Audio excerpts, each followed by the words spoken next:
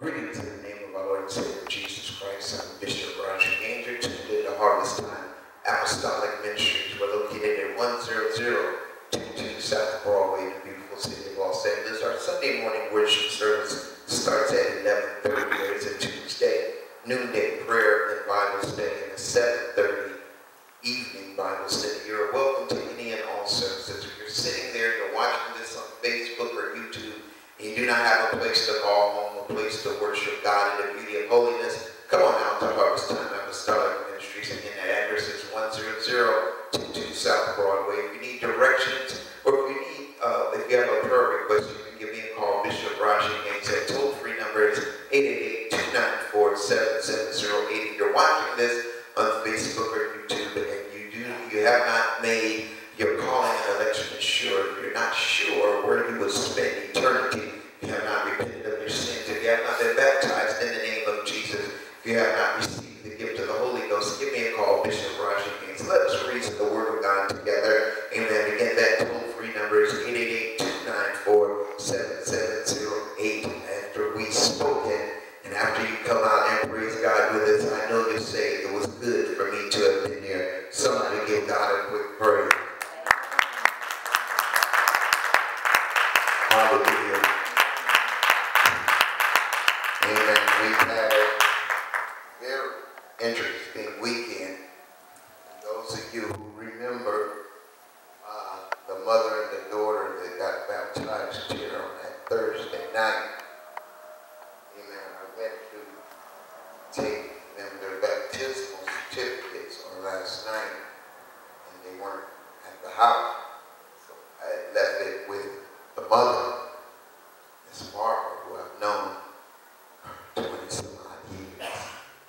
She said, "What is this?" I said, "Well, this is Trudy and Michelle's baptismal certificate." She said, "Baptismal certificate? What do they need that for?" I don't believe in that. My father told me I only had to be born once, so I really need to be baptized. I said, "Well, Miss Barbara, that's what it says in the Bible." So she went on, gave her some scriptures, and I was there to do some business with her. So I said, "Miss Barbara, I'm going to come back. I'm going to make a special trip just to sit down and talk to you." Amen. So keep Barbara Miles in your prayers, amen, as I believe, amen, God can really, really do a great work with her. Amen. Amen. Hallelujah to God. If you could turn in your Bibles to Psalms, the 118th division. Amen. Hallelujah. We're going to start at verse number 6. Psalms 118:6. Hallelujah. We just thankful to the Lord. Amen. For this season. Amen. Hallelujah. And we are praying. Amen. Because those of you, amen, who know me, or maybe you do not know, that generally this is the season where most suicides take place, because people allow the pressure to get to them. Well, we're not going to allow that to happen in this part of the vineyard, because we are praying, amen, for release. Amen. Hallelujah. And that's why we're looking for an open door, because we want to be a blessing to this community, so that if they don't get any gifts from anybody else, at least they know that Harvest Time, amen, cares and loves them. And if anyone is watching this, amen, over the internet, and you want to make a donation, amen, to unwrap toy for one of the kids in this neighborhood, you can send it to Harvest Time Apostolic Ministry, 10022 South Broadway in Los Angeles. That zip code is 90003, or you can give us a call on our toll-free number. We're coming to pick it up, 888-294-7708. Amen. Come on, is everybody ready? Does everybody have it? Psalms 118:6. When you have it, say amen. Amen. Still need more time. Say, wait on me. Amen. Hallelujah. So I can see a little bit. Amen. Thank God for First Lady Obelia, who's in the house today. Amen. Hallelujah. Give God a praise for her. Thank God for, amen, Mother Gaines, amen, who led us in our praise and worship. Amen. Keep Sister Crystal around in your prayers as she texts me. She's not feeling well. Amen. She says this will be the last Sunday I miss. She said, but I woke up not feeling well. My body feels like it's on fire. I said, well, this is the place you should have been. There's healing in the house. I'm trying to get people to understand when you're sick, that's not really the time to stay home. That's the time you need to come out. Amen. But that's a message for another time. Amen. In Psalms, the 118th division, the Bible reads, the Lord is on my side. I will not fear. What can a man do unto me? The Lord taketh my part with him that helpeth me. Therefore shall I see my desires upon them that hate me. It is better to trust in the Lord than to put their confidence in man. It is better to trust in the Lord than to put your confidence in princes. All nations can pass about me about, but in the name of the Lord I will destroy them. They can pass about me, yea, they can pass me about, but in the name of the Lord I will destroy them. They can pass me about like bees. They are quenched as the fire of thorns. For in the name of the Lord I will destroy them.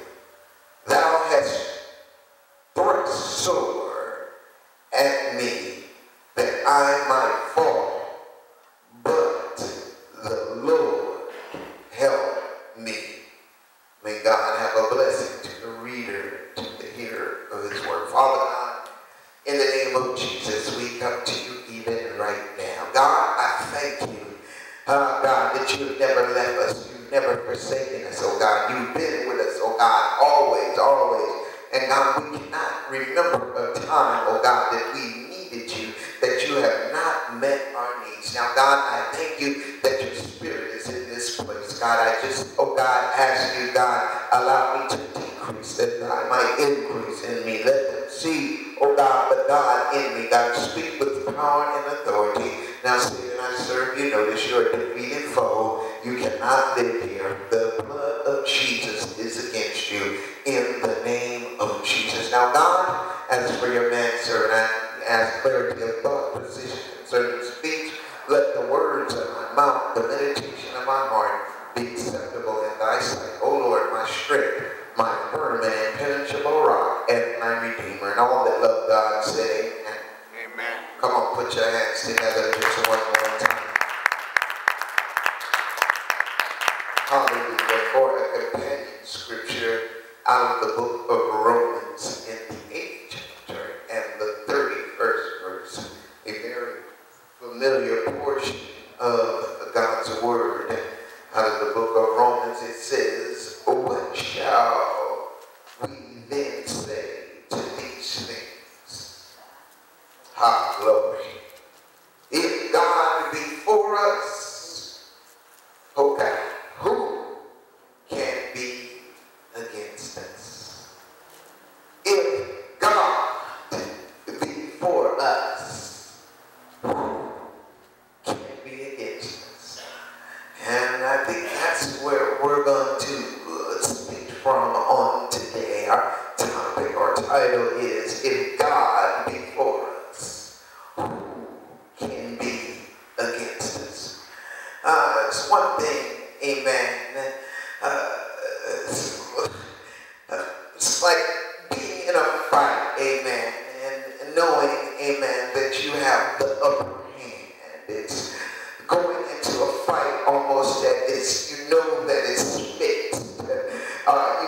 You already know the outcome. In fact, amen, I can remember there was a time, amen, that when Mike Tyson was fighting, amen, we really didn't turn on the tube because we felt like we already knew the outcome. Because when Mike walked to the ring and he looked so menacing, amen, he didn't even have a shirt on and no socks. He just trunks with his shoes on, and he had a scowl on his face, and he looked like he was ready to bite the head off of your dog. And so, amen, when he got into the ring, the opponent was instantly fearful because they saw his menacing face. And God, so many times the fight was over before it began. Well, I have to speak to you today because I have so many folks that I've talked to, amen, over the last few days. It seemed like they are ready to throw in the towel. God, I'm not talking about folks who are in the world. I'm talking about church folks, folks who've been blood washed, blood purchased, gone down in the water in Jesus' name, came up and speaking in other tongues, amen, prophesying, oh God, praying, doing all these things, but now it seems like the press has gotten heavy, God, and they're ready to throw in the towel. I wonder if you really know whose team you're on. That's why the word said, if God be for us, who can be against us? God, it's a fixed fight. I know it seems like sometimes that the devil has the upper hand. Sometimes it seems like the devil is getting the best of you. But I dare you just to lean back and tell the devil it's time for you to go. Amen. Come on, you might as well get with me because I'm almost finished. But we that got the Holy Ghost on the inside. God, sometimes, amen, it's saddening to know that there are folks, amen, who don't have the Holy Ghost, who are not living on the outside of the ark of safety that have more faith than we do. We got folks, amen, who don't even profess to know God, but have faith that everything is going to work itself out. They don't miss no sleep. They don't worry about anything. Amen. Hallelujah. I don't care if the mortgage is due and the sheriff is on their way. Amen. To put a lock on the door. Somehow, some way, they know something is going to come through. They eat their dinner. They don't miss no meals. They don't stress. They don't worry about it. They lay down, get up, and they just go on. But now, where, oh God, is the faith of God's people? Where is the faith of the ones that say we serve the only true God? Where is the faith of the ones, amen, that said, amen, that, oh God, God has never left us nor forsaken us. Now, oh God, that you're in the press, God, do you think that God has suddenly changed the rules? The Bible says, I'm God and I change not. And so now it's time for me to, oh God, if I can't depend on me because my flesh is weak, let me just, oh God, some folks say, fake it till you make it. But I choose to put it this way. I'm going to speak those things that are not as though they were. You got some folks on the way in the world that will just, oh God, don't know the Bible, but they live by that word, not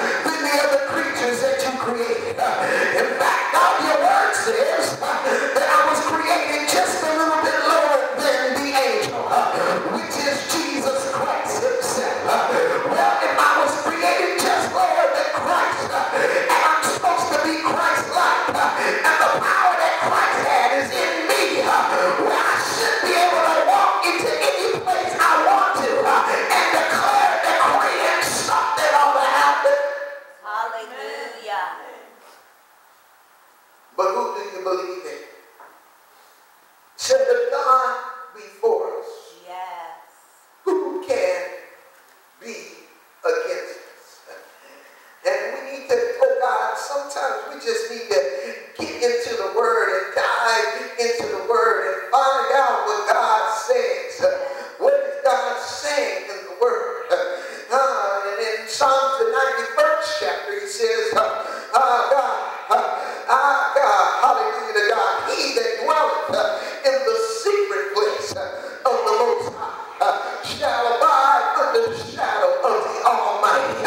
Whether not in the shadow of the Almighty, oh God, Satan can't send any fiery darts after me. The enemy can't find me when I'm in the secret place. Verse 2 says, I will say of the Lord, oh God, he is my refuge. Oh God, and my fortress.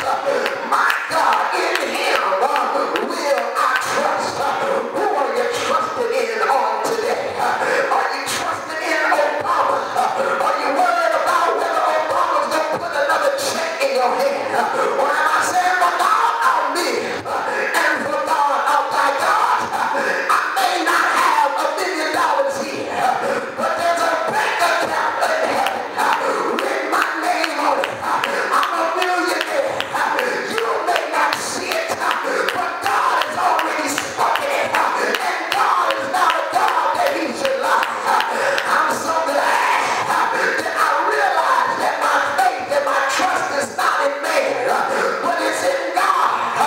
David realized that in the 17th division, oh God, the 17th chapter of 1 Samuel. Hallelujah to God. When the children of Israel, they were running and trying to hide because there was a giant in the land. Oh God, there's some giants in our land today, but I still got hope in no God. I keep telling y'all this, my hope is built on nothing less than Jesus Christ and his righteousness. On Christ the solid rock I'll stand. I'm going to keep on saying it until it becomes life in somebody. Until you realize if you're putting your trust in anything but God, you're wasting your time. If you're putting your hope in your, oh God, your 401k, or your IRA, or whatever you done put your money into, oh God, all it takes is one bad investment, and you can call it a career. Folks that committed suicide because their IRA plan has failed. Folks that are doing the time because the money that they put in is not even, oh God, they can't even pull it back out. But I'm so glad when I'm faced with the giants in the land. Oh God, when the devil thinks he has something that's insurmountable, here comes God and the man of God. And now there's a little lad, and he's going to bring some bread and water to his brothers. Hallelujah, and he sees them. Oh God, why are y'all fearful? Hallelujah, I can imagine someone say, there's a giant over there, and he's bigger than all of us. There's a giant over there, and we can't fight him even if we ganged up on him. He's too much for us. Have y'all just, remember in school, there was somebody you just, he was just afraid of. They just seemed like, amen, you just got afraid when they looked at you. They just looked at you and made you afraid. Hallelujah to God. Oh God, the Bible says God has not given us the spirit of fear. So it's time for you to look at the giant and say, I'm not afraid of you. I got more power than you. You may be bigger than me, but I know somebody who's bigger than you. Oh God, he's about to allow me to take you down to size. Hallelujah to God. I'm so glad that God has put, oh God, a courageous spirit down on the inside of me. I'm so glad that when my spirit would want them, the Spirit of God raises up in me. Oh God, I'm so glad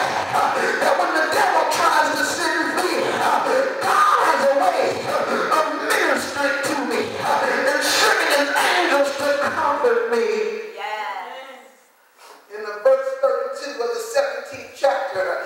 And David said to Saul, let no man's heart fear because of it. You can't let yourself, you can't look at the enemy and let the enemy know, oh God, that you are already afraid. You can't, oh God, I told them over at the garden today, stop letting the devil hear you say ouch. Hallelujah. Every time they see you, you want to have a smile on your face and a praise on your lips. You want to know why they call us the praising church? Because I know I can praise my way through anything. Folks don't know what you're going through. Just keep praising. If you praise him when you're on the mountaintop, when you're in the valley, you still got to praise. Folks don't know. The devil don't know. In fact, the devil takes off. Here she goes. Here goes Sister Jessie. Giving that